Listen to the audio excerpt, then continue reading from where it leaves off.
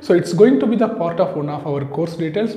At the end of this video, I am going to give you the invitation about my online tattoo courses as well as the offline tattoo courses. So do watch the video completely and wait for the excited offers at the end of the video. So let's get into the video. Tattoo needles. There are 4 different types of needles available in the market. First one is a round liner, a round shader, flat needle and magnum. Round liner is called as RL. Round shader is known as RS. Flat needle, there are 2 varieties are there, M1, M2. I will explain you what is M1 and what is M2. Same way magnum, there is a curved magnum as well as soft edge magnum. Fine, we can take a note it down. Now let's talk about the round liner. In this round liner configurations, there are varieties of names will be there, depends on the brands. Some of the brands will have a normal liners as well as the buck pin liners. Some of the brands will have a tight liner, super tight liners, and then the short throat and the long throat. So different types will be there. I am going to explain what are all the different configurations mostly known as by the tattoo artist and what is available in the tattoo field. So there are 2 types are available in the market. 2 configuration mainly. One is standard pin. Another one is called as buck pin. So standard pin is nothing but the thickness of the needle. What thickness that needle is going to be. As we all know, we use a lot of ballpoint pens. When we use the pens, they have mentioned in that 0.5 mm, 0.35 mm, 0.75 mm. I hope you all know that, right? So it depends on the thickness. They mention this mm on that pen tip, ballpoint pens. In this, on the needle, standard pins comes anywhere around 0.3 to 0.4 mm. Okay, but I think it's a little clumsy. Let's do it here. 0.3 to 0.4 mm. And buck pin. When we talk about the buck pin, it's going to be much more narrowed. The thickness of the needle will be much more narrowed. So this will be anywhere between 0.2 to 0.3 mm, the thickness of the needle.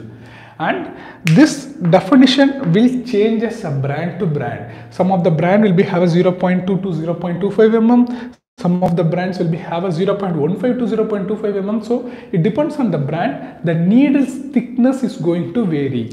What mm I am talking about is, for example, this is a needle and this front portion I will explain you here. It's going to be round like this.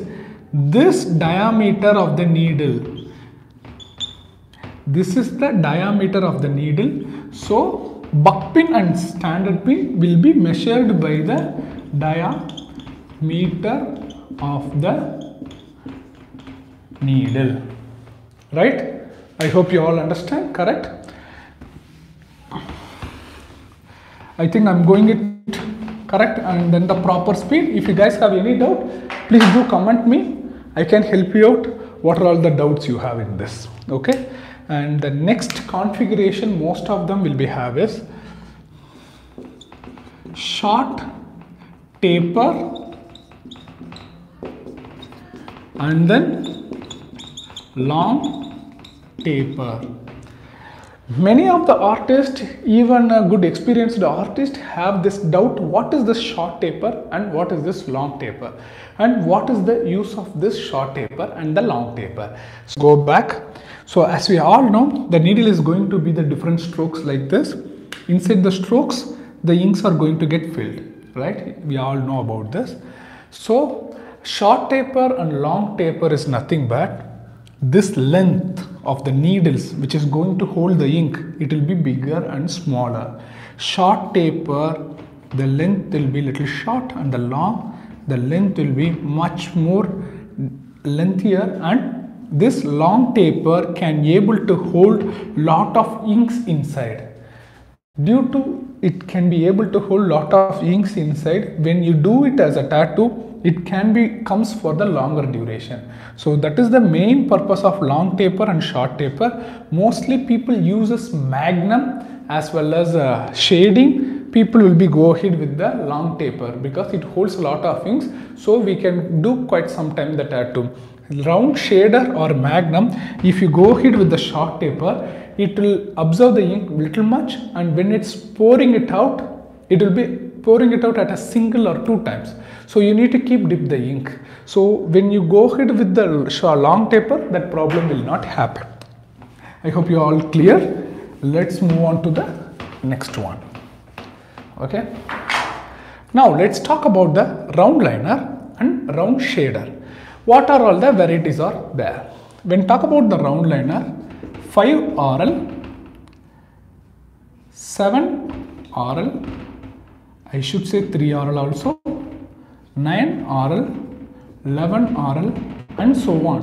So this configuration varies brands to brand. Depends on the brand, this configuration varies. And when talk about the round shaders, the same way, 3 RS, 5 RS, 7 RS, 9 RS. Okay. And when comes to the needles and the tips, if you are a person using a modern technique cartridges, then you no need to know about the tips of using the needle. But if you are a person using a old traditional coil machine, then you need to know the details about the tips as well as the needles. I'll explain you what is tips. So when come to the machine, there is a holder and the needle will be flows inside, correct? So this one is called as tips. This one is called as needle. So if you are a person using a traditional machine, then this part is for you. And if you are a person using a technical one or most advanced one, if you are using a cartridge, you can fast forward this particular portion. You can go for the next portion. So let's go ahead. If you are a person using a traditional coil machine, you will be use this tips.